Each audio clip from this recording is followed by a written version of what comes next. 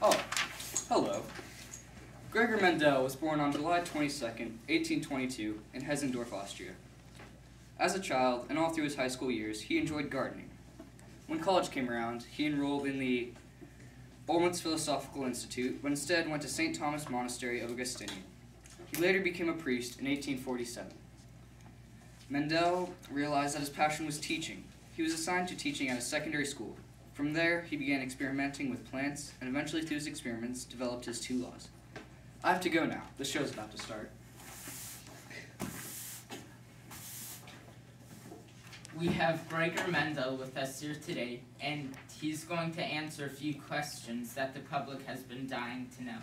How are you, Gregor? I'm fine, Killian. How are you? Fine, thank you. Now, if you do not mind, I would like to get started. Of course. Now, one of the most important questions that viewers have kept asking you have been, how did you get into the field of genetics? I was first interested in the field of genetics when I heard of the biologist Frank Ugner, who had a practical view on the inheritance of genes. Where did you obtain the research skills you use?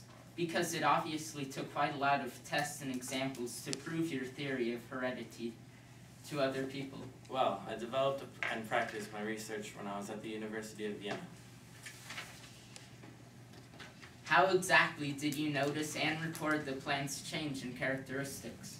Well, I self-pollinated each individual so that they would be true breed plants, and covered every plant to prevent bugs from pollinating the other plants accidentally. I then analyzed 7 pairs of seeds, looking for comparisons like a tall plant, a short plant, a small stem plant, or a large stem plant. I saw when you cross the tall parent plant and a short parent plant that it's called a monohybrid cross. When you get a tall parent that is tall, not a medium plant like I expected. This is what made me discover the concept of hereditary units, now called genes, and the different versions of genes, called alleles. Is there a special name that you gave the pattern of inherited traits that you discovered with the dominant and recessive genes? Yes, there is. I have 2 laws to describe my research. They are the laws of segregation and the law of independent assortment.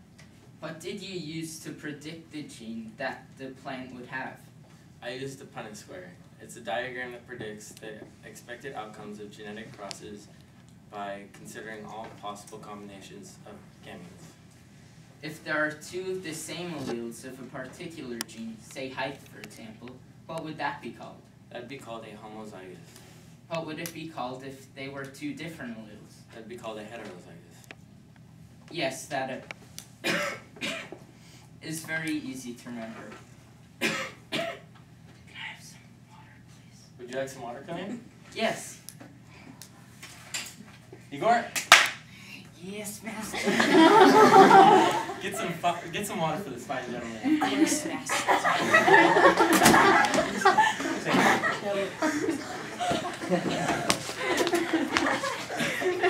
We are going to start reading off questions that we have gotten in by email.